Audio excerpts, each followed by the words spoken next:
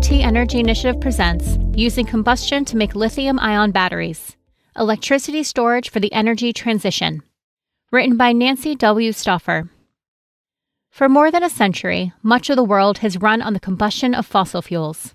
Now, to avert the threat of climate change, the energy system is changing. Notably, solar and wind systems are replacing fossil fuel combustion for generating electricity and heat, and batteries are replacing the internal combustion engine for powering vehicles. As the energy transition progresses, researchers worldwide are tackling the many challenges that arise. Sili Deng has spent her career thinking about combustion.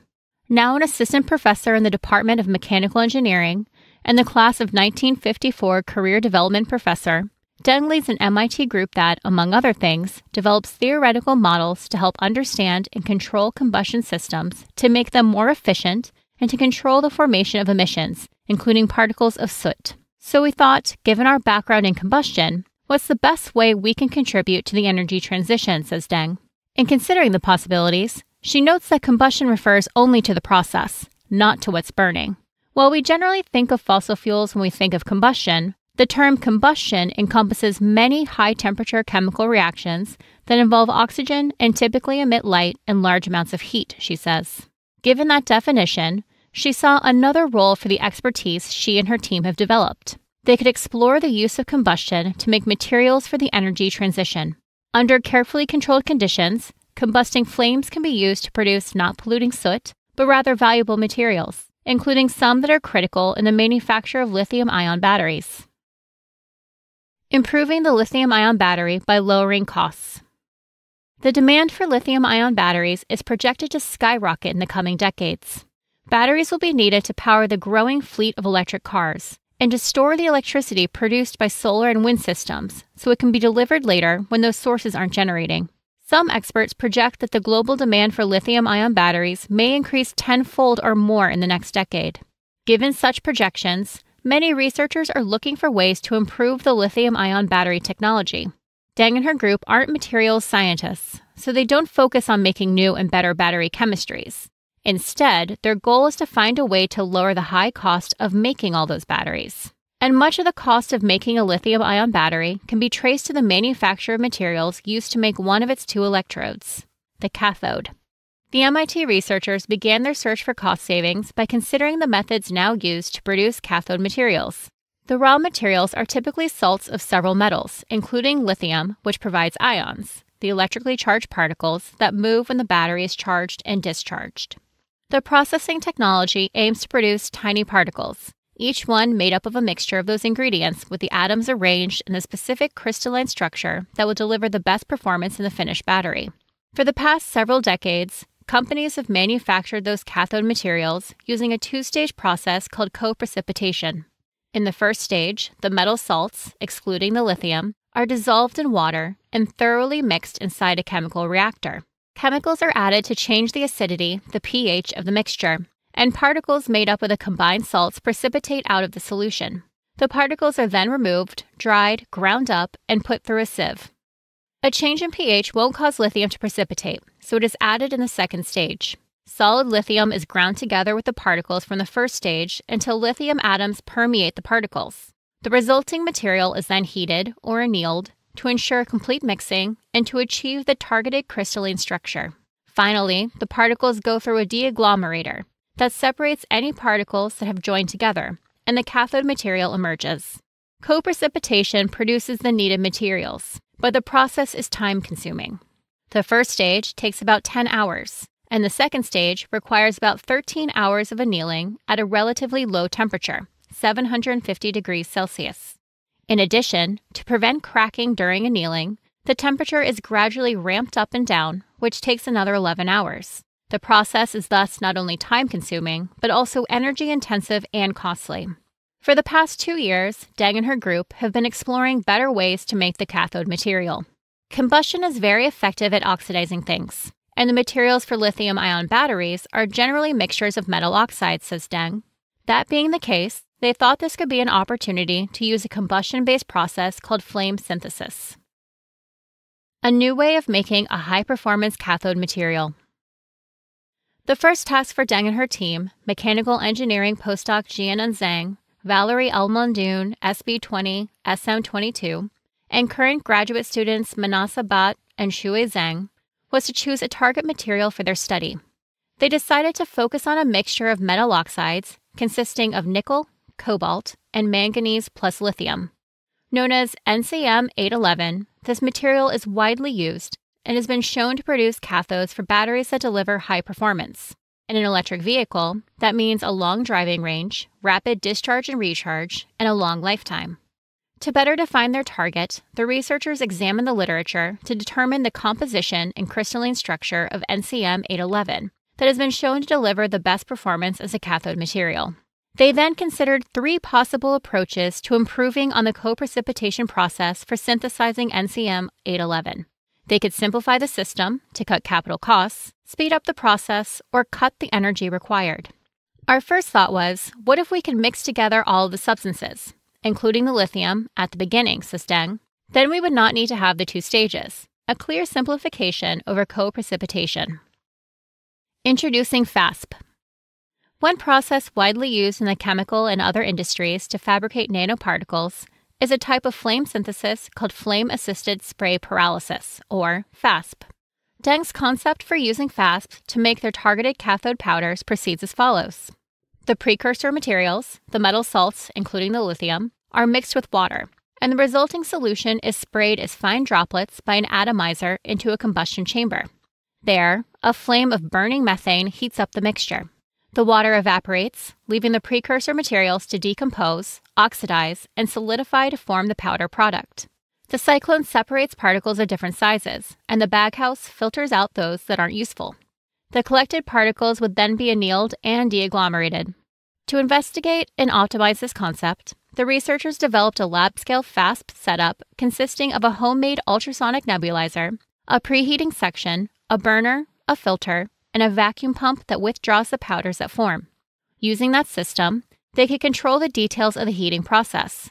The preheating section replicates conditions as the material first enters the combustion chamber, and the burner replicates conditions as it passes the flame. That setup allowed the team to explore operating conditions that would give the best results. Their experiments showed marked benefits over co-precipitation. The nebulizer breaks up the liquid solution into fine droplets, ensuring atomic level mixing. The water simply evaporates, so there's no need to change the pH or to separate the solids from a liquid. As Deng notes, you just let the gas go, and you're left with the particles, which is what you want. With lithium included at the outset, there's no need for mixing solids with solids, which is neither efficient nor effective. They could even control the structure or morphology of the particles that formed. In one series of experiments, they tried exposing the incoming spray to different rates of temperature change over time. They found that the temperature history has a direct impact on morphology. With no preheating, the particles burst apart, and with rapid preheating, the particles were hollow. The best outcomes came when they used temperatures ranging from 175 degrees Celsius to 225 degrees Celsius. Experiments with coin cell batteries, laboratory devices used for testing battery materials, confirmed that by adjusting the preheating temperature, they could achieve a particle morphology that would optimize the performance of their materials. Best of all, the particles formed in seconds.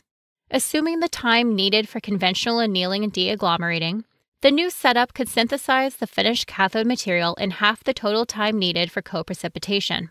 Moreover, the first stage of the co-precipitation system is replaced by a far simpler setup, a savings in capital costs. We were very happy, says Deng. But then we thought, if we've changed the precursor side so the lithium is mixed well with the salts, do we need to have the same process for the second stage? Maybe not.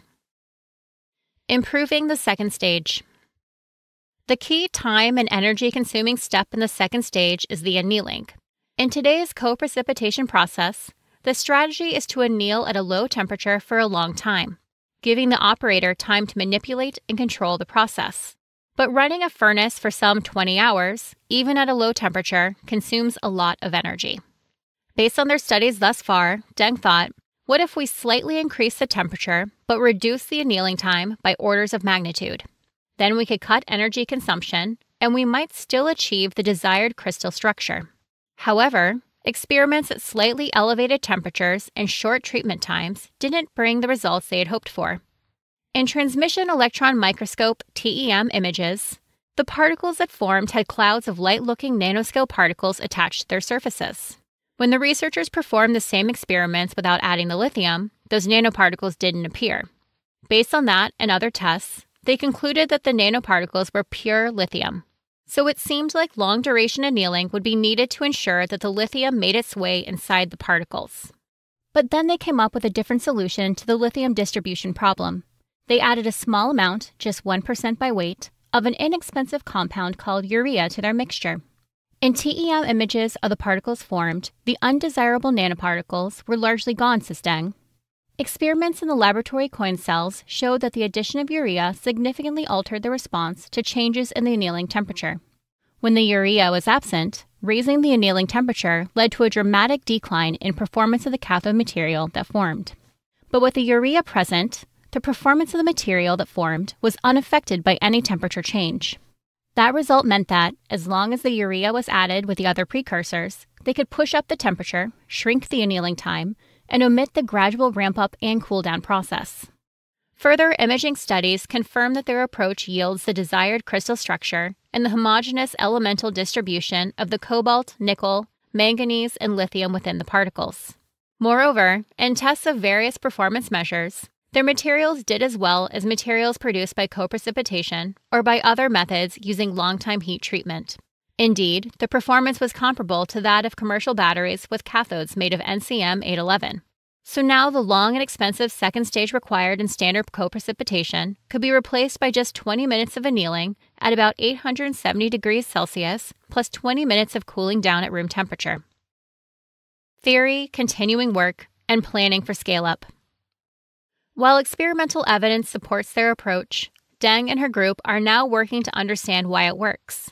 Getting the underlying physics right will help us design the process to control the morphology and to scale up the process, says Deng. And they have a hypothesis for why the lithium nanoparticles in their flame synthesis process end up on the surfaces of the larger particles, and why the presence of urea solves that problem. According to their theory, without the added urea, the metal and lithium atoms are initially well mixed within the droplet. But as heating progresses, the lithium diffuses to the surface and ends up as nanoparticles attached to the solidified particle. As a result, a long annealing process is needed to move the lithium in among the other atoms. When the urea is present, it starts out mixed with the lithium and other atoms inside the droplet. As temperatures rise, the urea decomposes, forming bubbles. As heating progresses, the bubbles burst, increasing circulation, which keeps the lithium from diffusing to the surface. The lithium ends up uniformly distributed, so the final heat treatment can be very short. The researchers are now designing a system to suspend a droplet of their mixture so they can observe the circulation inside it, with and without the urea present. They're also developing experiments to examine how droplets vaporize, employing tools and methods they have used in the past to study how hydrocarbons vaporize inside internal combustion engines. They also have ideas about how to streamline and scale up their process. In co-precipitation, the first stage takes 10 to 20 hours, so one batch at a time moves on to the second stage to be annealed. In contrast, the novel fast process generates particles in 20 minutes or less, a rate that's consistent with continuous processing. In their design for an integrated synthesis system, the particles coming out of the baghouse are deposited on a belt that carries them for 10 or 20 minutes through a furnace. A deagglomerator then breaks any attached particles apart, and the cathode powder emerges, ready to be fabricated into a high-performance cathode for a lithium-ion battery. The cathode powders for high-performance lithium-ion batteries would thus be manufactured at unprecedented speed, low cost, and low energy use. Deng notes that every component in their integrated system is already used in industry, generally at a large scale and high flow-through rate. That's why we see great potential for our technology to be commercialized and scaled up, she says. Where our expertise comes into play is in designing the combustion chamber to control the temperature and heating rate so as to produce particles with the desired morphology. And while a detailed economic analysis has yet to be performed, it seems clear that their technique will be faster, the equipment simpler, and the energy use lower than other methods of manufacturing cathode materials for lithium-ion batteries, potentially a major contribution to the ongoing energy transition. This research was supported by the MIT Department of Mechanical Engineering.